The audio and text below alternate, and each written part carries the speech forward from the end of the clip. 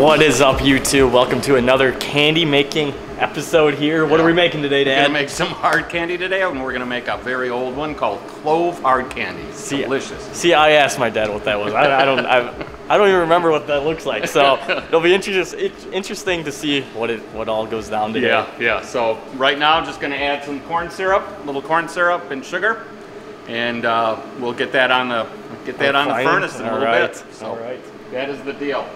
So we're going to start off about a pound of corn syrup.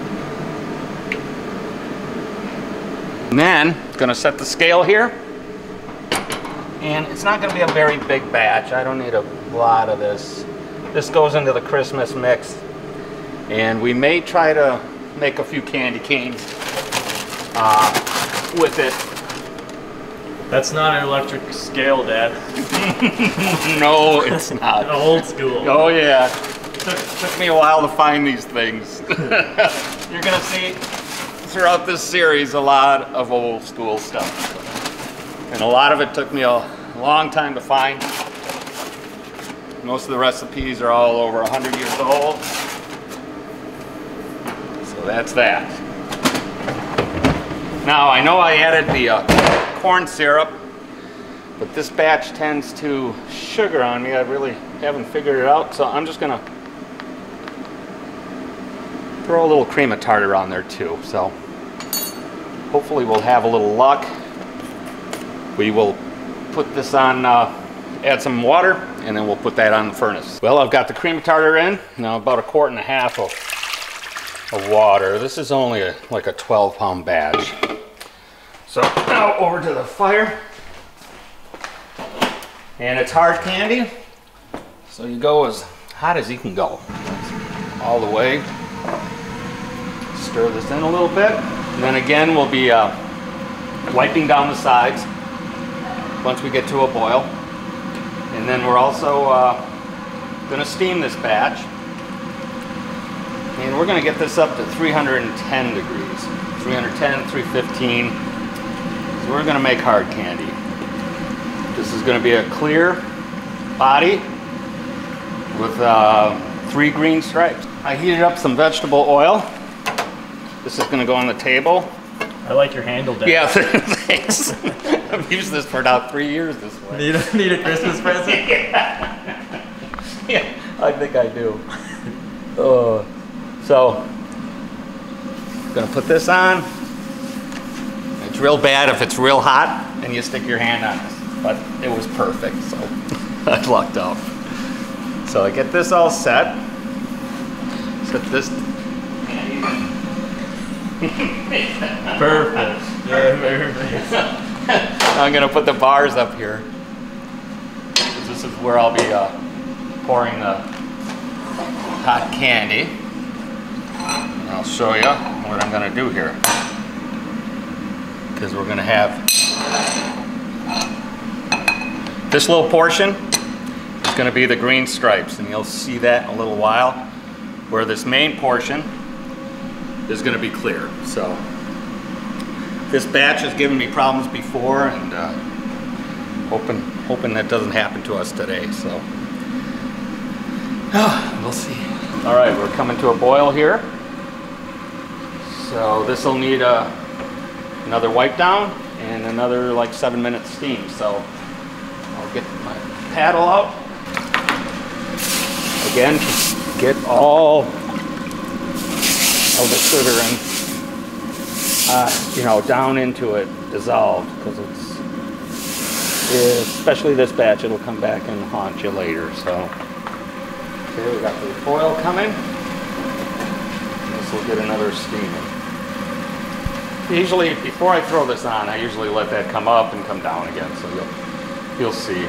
Different batches of sugars, they'll throw you once in a while. There'll be a little, my uncle used to call it dirty or something, but there'd be something, you know, it wouldn't be as refined, so sometimes you'd have a real problem with the sugar rising too much. It's like if you do brown sugar, and someday I hope to show you the brown sugar cinnamon, which is an awesome batch, and you'll see what I mean. So another wipe down, and steam it. And there we go, 7 minutes. We'll take that off, throw the thermometer in, and go to 310, 315. All right, 7 minutes is up on our hard candy that we're making right now. Again, right after this, I do this again. Seems redundant, but it's important. And especially with a, you know, basically pure sugar hard candy. Thermometer in. I don't have a lot in here, so I need to kind of push it over onto the thermometer a little bit. So now we're going to wait for 310, 315, somewhere in that range. And then we'll get busy again.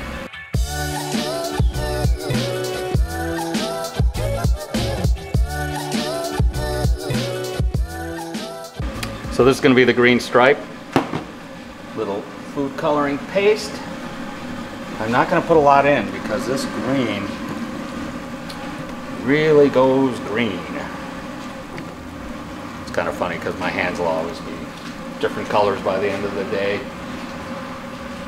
So we're at about 285. So it tends to go faster, especially when the water's being burnt off and you're just down to basically the candy. So it goes a little faster now, so gotta kind of watch it. All right, we are at 215. Gonna take this out, put it in the sink for now, and we're gonna pour out the clear body. So turn off our flame. All right.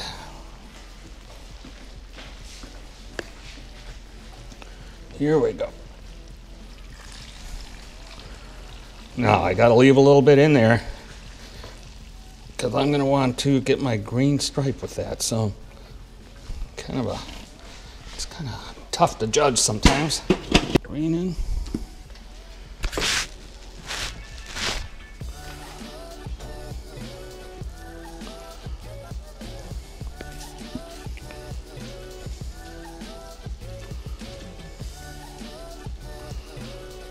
Mixed in.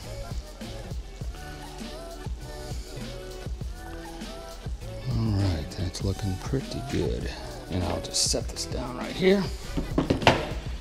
And generally I use the other side here of the kettle so we don't risk sugaring.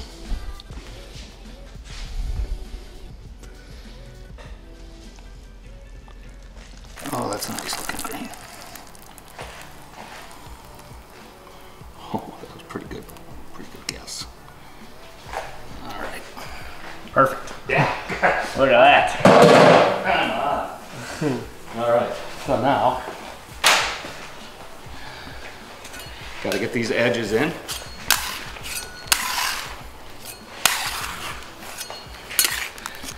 What I like to do, this will give me a little room, is move my bars then.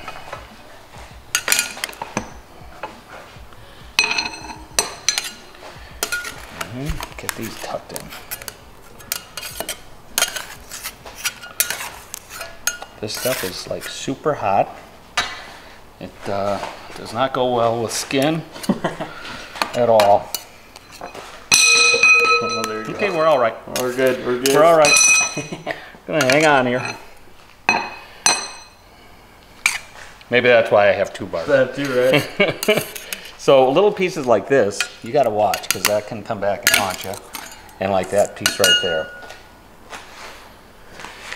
Toss this in the sink.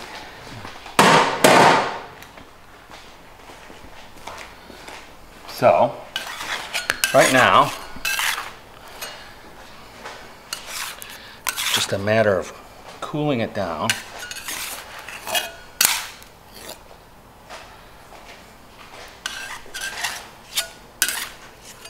So what next is I'm going to chop off enough for a jacket and the 2 stripes. There will be 3 green ones, 2 white ones, and then the jacket. And the rest of the batch is then flavored.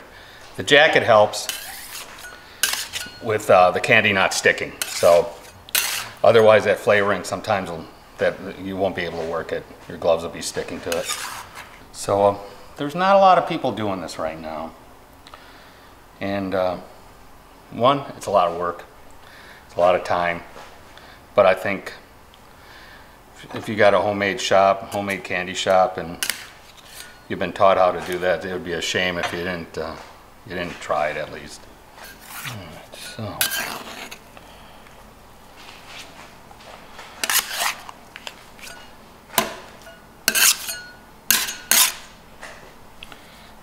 Now I've got my section, which won't get flavoring. And then I'll get my gloves. So I have a pair of gloves for flavors, and then the regular batch.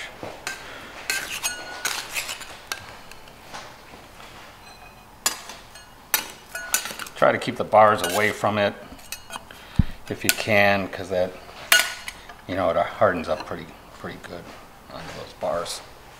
So I've got my flavoring.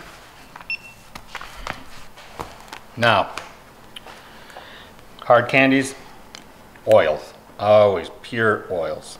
And if you can shake a lot, it really helps. All right, I'm gonna go, see, oils are very strong, which is great. Less moisture. Work them in. And I tell you, they're so strong that I generally just go maybe 2 caps, maybe 2.5, probably just 2 caps since this is only 12 pounds. Yeah, it's important to fold it in.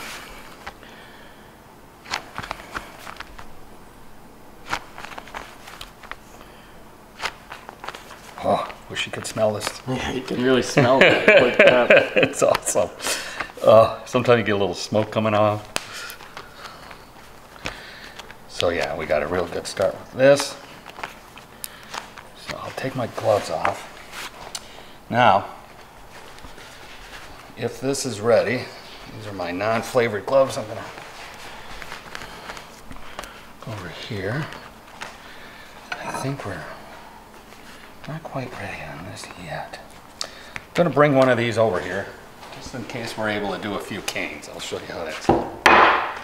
Normally you don't make clove canes, but we will try. All right, now I'm gonna head over to my little batch heater, and we'll get this ready.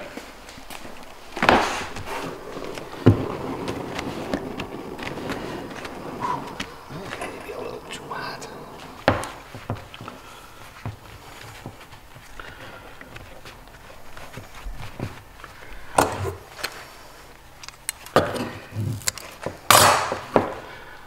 One stripe. Might have a little bit of a thin stripe in the middle. How's that sound?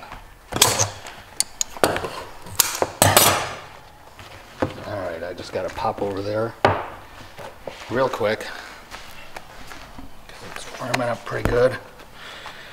I know I'm using my good gloves for that, but this will be all right.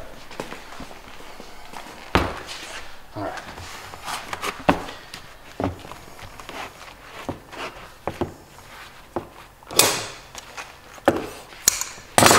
So now what you're looking at is the stripes, which don't have any flavor.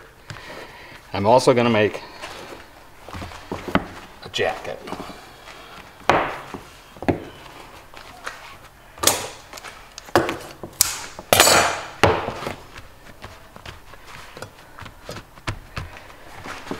Now, this becomes a jacket that will wrap around the flavored parts. Here we go. This is the flavored part. get this wrapped in the unflavored jacket. And if you don't get it completely around, that's okay, because those stripes they'll save you. So kind of work the jacket.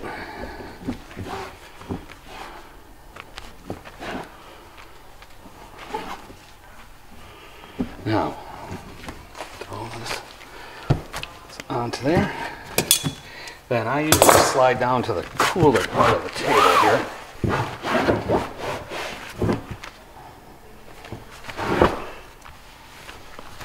So, now, since we're going to be doing mainly pillows, you can work with this a little warmer than canes. Now it's a matter of pulling those through, those three.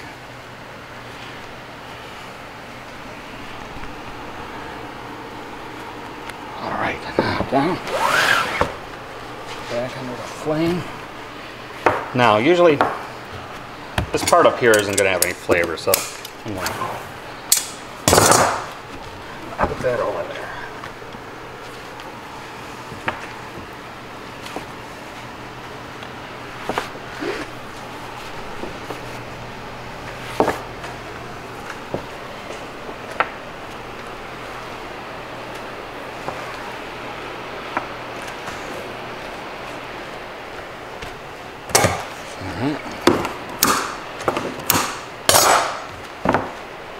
And we're going to go over here.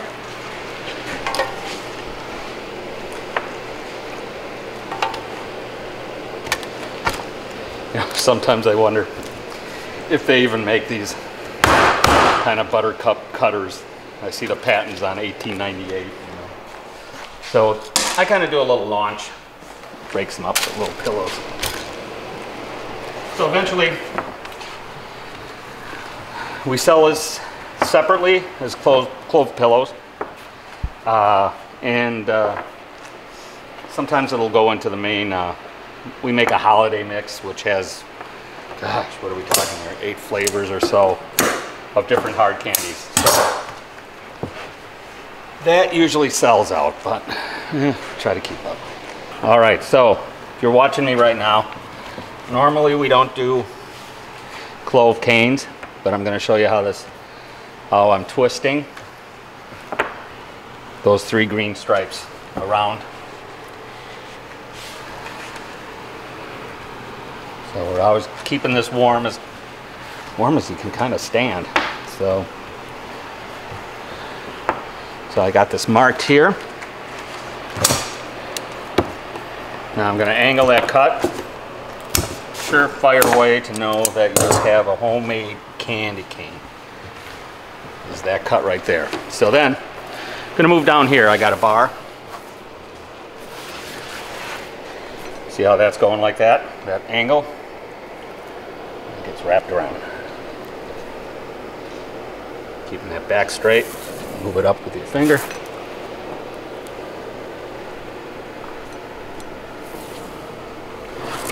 Got one more. So that's truly a homemade candy cane. So the rest of this batch, I'm just going to pull pillows. It's a pretty popular singular, you know, flavor. So that'll go in its own jar, and whatever's left goes in the mix.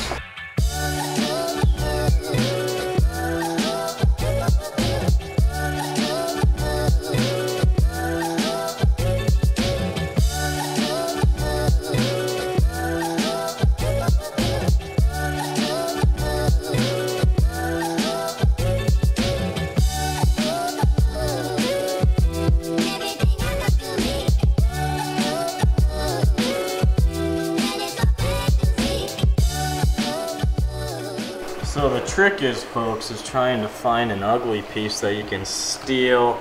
Is that good? That's probably good. That'll be mine. Oh, great.